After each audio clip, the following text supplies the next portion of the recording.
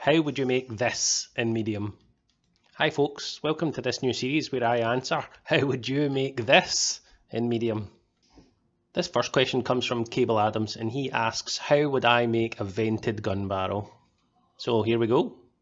These videos will probably be slightly longer than my usual videos because they are quite technical and I go through the entire process. Nothing is skipped. So I'm just picking the cylinder, grid and angle snap.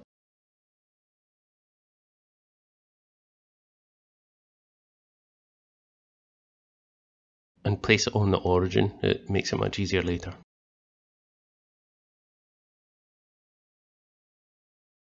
Duplicate the barrel.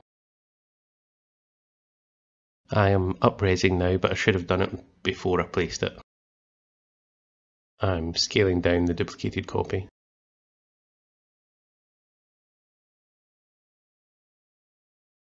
And now I'm rotating it 90 degrees and make sure it's accurate by typing the number in directly.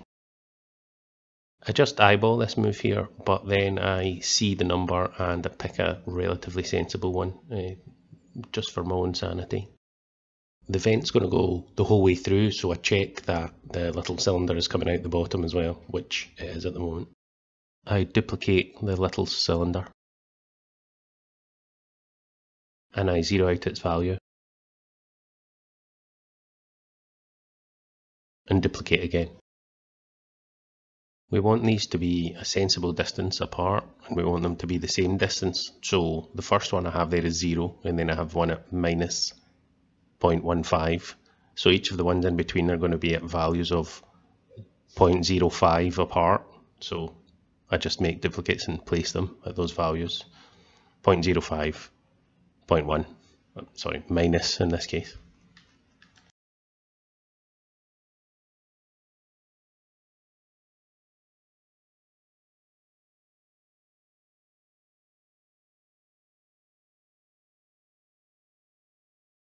These numbers are arbitrary, they just suit this scene that I've made. Yours will be different. You just need to do a wee bit of maths to make it work for you. I select them all and merge, this will make it easier later.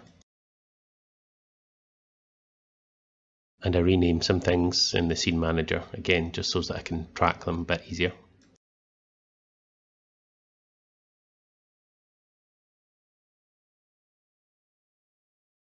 I select and duplicate the big barrel and then scale it down. I've hidden the original barrel just for clarity.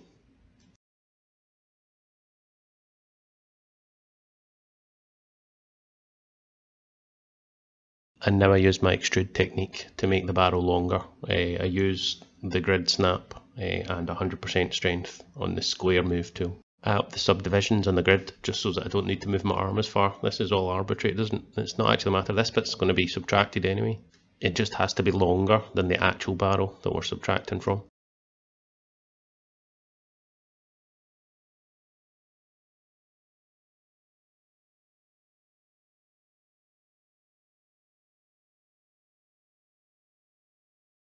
And I rename it so as we don't lose it in the scene manager.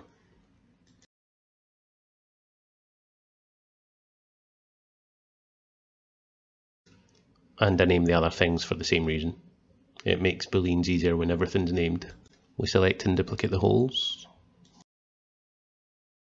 and move them over. I use the input just for precision, and that's our first set of holes done.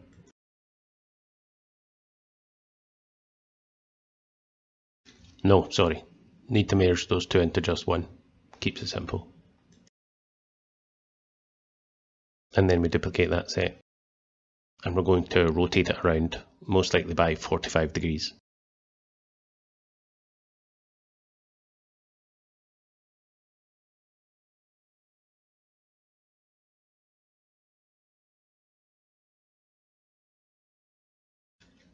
Input, just to be precise.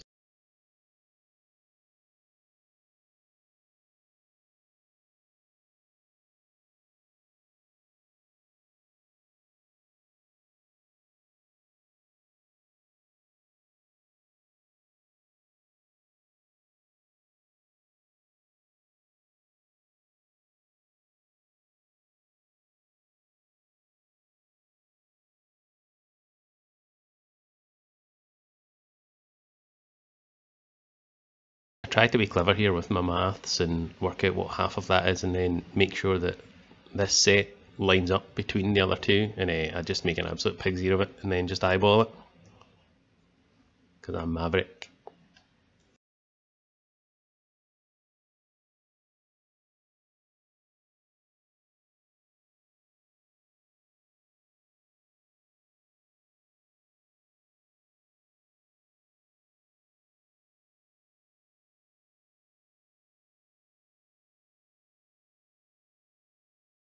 I then throw precision to the wind and offset them eyeball as well. I've had enough of these numbers.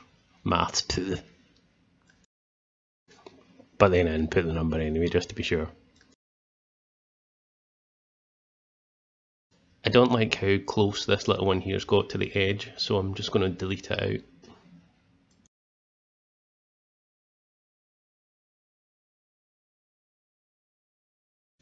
So we need one more row of offset holes to finish this half of the vents.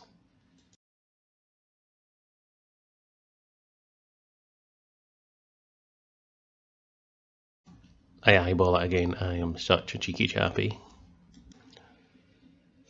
That's this half of the vents done, so I'm going to merge them all together.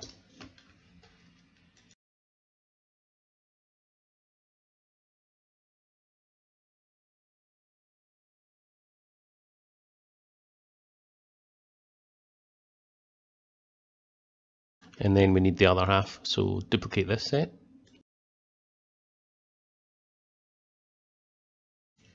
And we need to rotate them around to the other side, so then we type in the wrong box because we're idiots. And then we grab the manipulator to check which box we should have typed in. And through some magical alchemy, I realised that I can just zero out this number to realign it.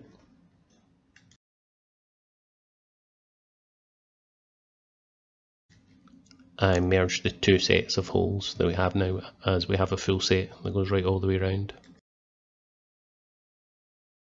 On inspection, I can see that these don't really come the full way through, so we're going to have to move them. I am so cheeky. I just use it by wiggling those little arrows. Cheeky, cheeky. To simplify the Boolean operation, we merge these two pieces, the holes and the large hole right through the middle, the central bore.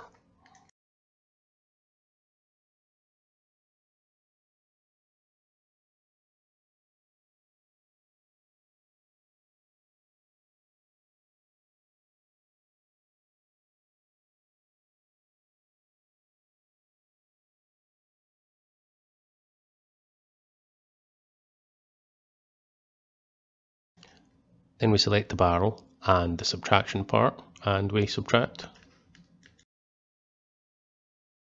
And we end up with this horror. Undo and increase the res.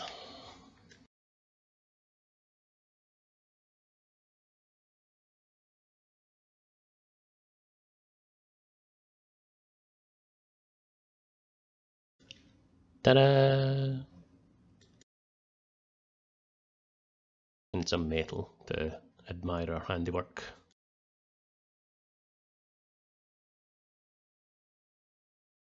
If this guy had an ante, she would be called Climactic.